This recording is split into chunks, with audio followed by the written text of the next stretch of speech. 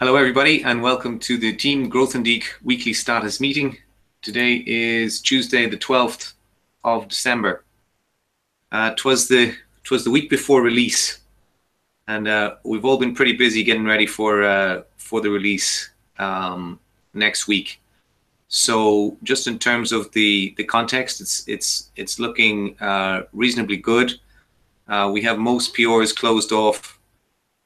We have probably one PR left for Mantis, and the big, I suppose, news breakthrough this week is that we now have installers, so we can test with those over the week, and then next week hopefully just let it go.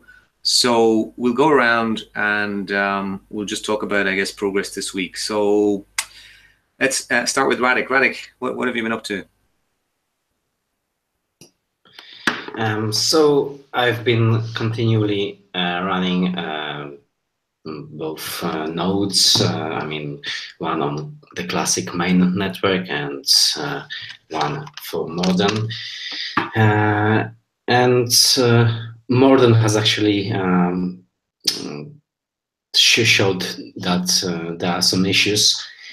And while this is not perhaps directly related to the release because, well, you know, we were targeting the mainnet, but there's an interesting research going on there. We are discovering at least something that could theoretically be an issue. We also don't really know what's the status of Modern and how much we should be concerned with that. Okay. Anyway, more related to the upcoming release is that there was a bug discovered in the regular sync, a relatively small efficiency bug that was fixed, and also another manifestation of a previously known bug, the missing state nodes. So we currently don't have a proper solution for this, but we do have a sort of a remedy, a mechanism that will re-download those missing nodes on the fly while doing regular sync. So that's already been tested and proven to work. It just needs a little a bit of polishing and improvements. Should be ready to close like tomorrow probably. Okay, excellent. Thanks, Radek. Alan, did you want to add anything about the Modern net? Yeah, I can add that it seems to be like has split it at least in two branches, and both branches are progressing, which means that both are creating new blocks at the top. But no, that's all I can say right now. Okay, so this is just something that may evaporate as we sort of get a little bit more knowledge. So it's still under investigation. Okay, fair enough. Anything else to add about your testing over the last week? So I did the regression test on all the RPC endpoints, the old ones, which I mean the standard ones and the ones that we have created for the Daedalus integration. Everything looks good. All the that I found were fixed.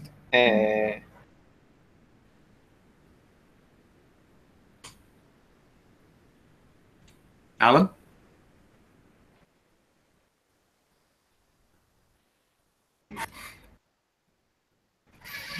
Alan? Okay, he's having some kind of... No, we can't hear you. Can you try again? You're muted at the moment. Yeah, that's better. Okay. So I was saying that I finished the regression test for the RPC endpoints, the old ones, I mean the standard ones, and the created for Daedalus, and everything looks good. All the minor bugs that I found are already fixed, so everything looks good on that. Okay, great, thanks. Łukasz. This week it's been mostly testing and fixing. One of the biggest issues that we have was that we had some missing blocks during fast sync. There was a small error that has been fixed, and the database for that is already the snappy test that should validate if our database is correct. So that was the previous week, and currently I'm testing the Windows version of installer. Okay. Okay, cool. And finally, well, actually, second from last, Nico, how's your testing going? You've done a little testing with you've been looking at the logs issue that we had, right? Yes, that's right. I've been also testing both the Windows and the Mac versions of the installer, and I detected this that been looking into that, and I created there's already a pull request for a fix to that, and that's been it. Okay. Okay, great. So just before we move on to Conrad, because I know Conrad has actually has a synchronized wallet, and we're just going to do a little bit of a demonstration of the Daedalus wallet and how it looks when it's hopefully doing a transfer. So where are we? As I said at the beginning, the big news this week is that we now have access to the installers, and even though there's one or two known issues with the installer, it means that we're able to move on and test the Daedalus Wallet Mantis backend integration. Now this has already been tested by the guys who wrote the Daedalus Wallet, so hopefully we'll find very, very little. Hopefully it'll just be a regression test. A lot of the soak testing and the testing of the synchronization and the chain and generating the bootstrap, that's pretty much well in hand, and it's just a matter of time, I think, before we finish that up. Now there is, of course, that one PR which Radek mentioned, which is related to our recovery mechanism for the what seems to be a very, very unusual case now, which is the occasional missing state trie node. We do have that recovery mechanism, so that's the only PR that's outstanding. And this week is all about testing, doing the final regression testing and generating bootstrap databases and getting ready for next week's launch.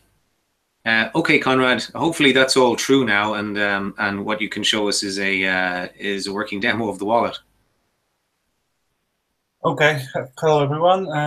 At first I will tell what I were doing last week. I was working on some RPC endpoints bug reported by Alan. All of them were fixed.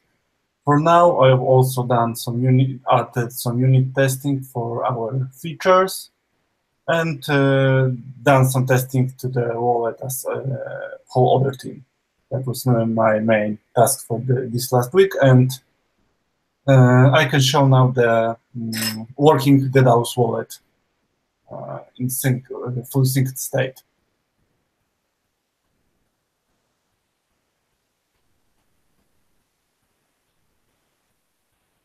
Okay, can you see my screen?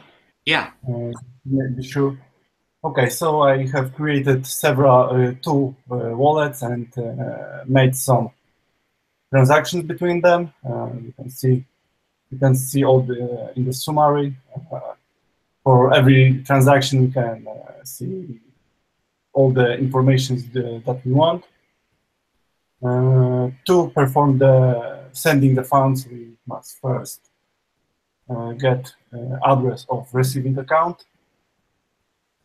And just to point out, in case we didn't make it clear enough, this is ETC. This is the ETC, the classic mainnet.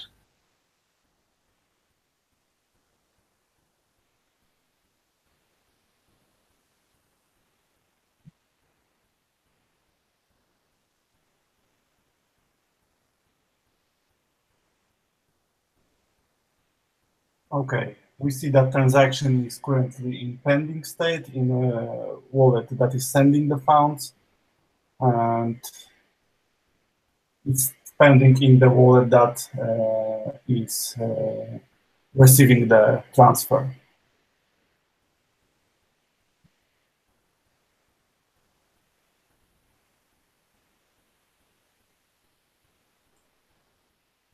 After the transfer will be finished and the transaction will be included into block, the transaction will look like every other without this pending label. Okay, the resolution's a little bit low on my screen. What does that say? Is that pending? Transaction pending? Yeah, it's transaction pending, exactly. And this red label said low. I have low funds on this account. Yeah.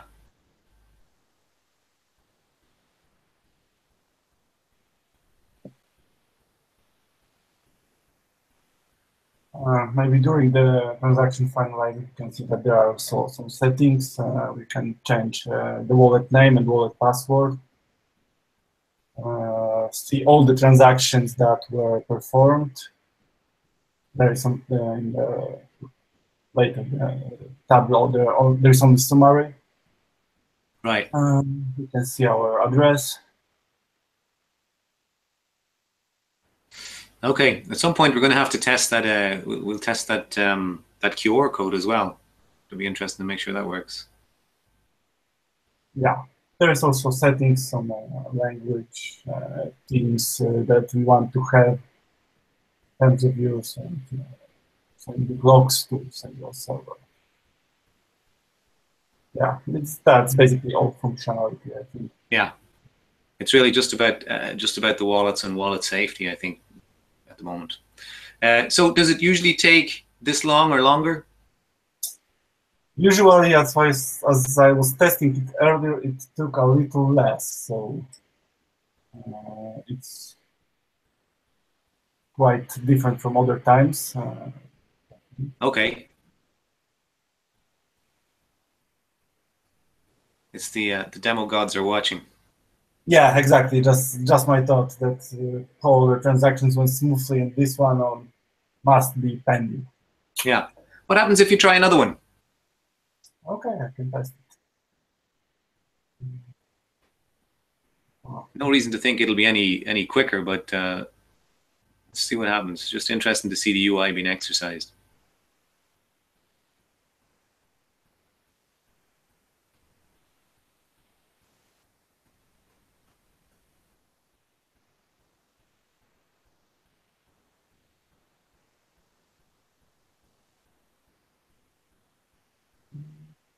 I think that we don't see that one. Okay. So something is stuck. Just as you said, demo gods are watching. Yeah. Okay. Well, we'll have to check that out. I mean, I think we've still, you know, we've given a preview of how the UI is going to look and feel, which is kind of where we're at. So I mean, it's also fair to say that we've literally just got the installers working. So you're actually the first guy who's started testing. So we'll be working on that for the rest of the week. Yeah, exactly. Okay, so in summary, then we've got our installers not fully working. We know there's one or two little issues with them. All PRs except one are merged, so we're ready on the Mantis back end. And all the regression tests are almost finished. So I think we're in reasonable shape. We'll definitely have the CLI or C1 next week, and most likely have the have Daedalus out there as well. Anyone got any questions on any of that? Maybe something to add. An important occurrence happened yesterday. The long-awaited switch, the hard fork to ECAP 1017, also known as monetary policy, happened yesterday. So we successfully switched over. At least 2 instances that I know of are running the proper chain. Yeah, yeah. The long running instance that I have, I actually sat and watched it go through the 5 million mark without a hitch. So yeah, well done. That's another thing that we know works properly. So that's good news. Okay, well, if there's nothing else, I'm going to finish up, and I'll talk to you guys online. Thank you. Bye. Bye. Bye.